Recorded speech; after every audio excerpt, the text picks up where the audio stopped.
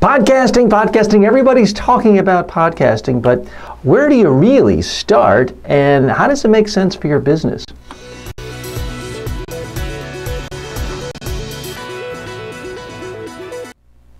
A lot of my clients ask me about podcasting, and I want to give you the same advice I give them. Look around in your niche. In my niche, for example, there's a young man named Jonathan Lee. He looks like a teenager, but he's in his early 20s, but he does a fantastic job of covering everything in the public speaking space, my space. Only he doesn't look at me as a competitor. In fact, he's had me on his show. He's had all the heavyweight people who are 20, 30, 40, 50 years older than he is with a wealth of experience. He interviews them, promotes their business, their latest book, but also learns for himself and generates more content for his own fans. So I'm putting in a link below. I urge you to do as I do. Go ahead and subscribe to his podcast. He does video versions and audio versions as well. And this is what I think is the real future. When I was getting involved with this starting 30-some years ago, yeah, I could go to a competitor's workshop or someone a lot more experienced than I could. I could go to the library and check out every book. I could study what Roger Ailes said in a news report somewhere. But I couldn't really talk to mentors, people who are heavyweights in the industry. That's all changed now thanks to podcasting.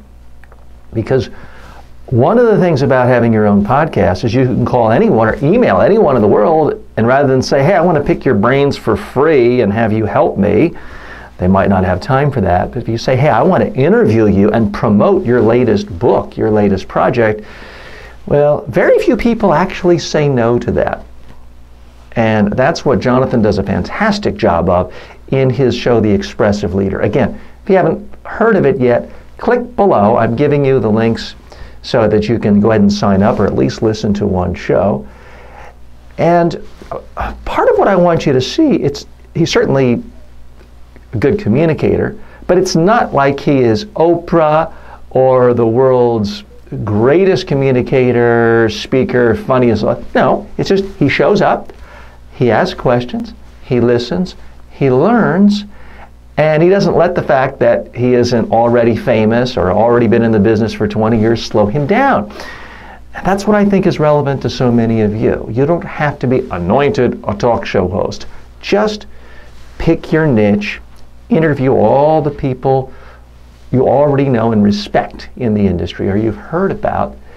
You can't help but get more knowledgeable. Now, here's my warning to a lot of people here in the United States.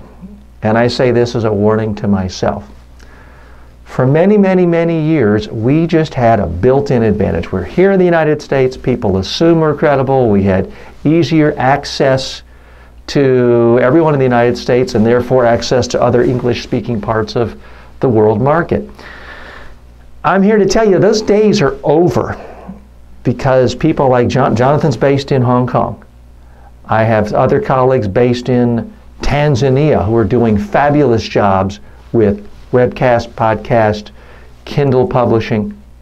If you are someone who's born in the United States and you're kind of like me, you're used to sort of easy things happening and things being put in your lap, the days are over because I guarantee you there are people in your niche who are based in Asia, who are based in Africa, who are based in small former communist-held countries in Eastern Europe who are now competing with you.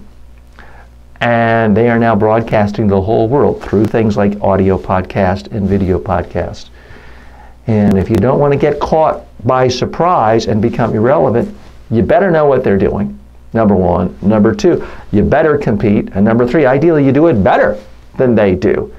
Do a show that's even better. So take a listen to Jonathan's show. Again, it might not be the show for you forever, but it's a fantastic template on how you can position yourself in your niche, in your area of expertise, create regular content, and get to know everyone important in your industry. So please check it out. If you've heard it, I'd like to hear your comments. So go ahead and post your comments right here, or if you have any other comments you want to post on podcasting. If you have questions about podcasting, I do have my own course on that, but go ahead and post your comments right here. I'm happy to answer your questions that relate to video or audio podcasting. Although don't ask me questions about the cameras. I think any camera is fine. And finally, if you want to get even more comfortable at speaking in front of a video camera or a microphone, I do have a free online media training course for you. All you have to do is go to MediaTrainingWorldwide.com and sign up for the free course. One will be sent to you at absolutely no charge. So please do that today.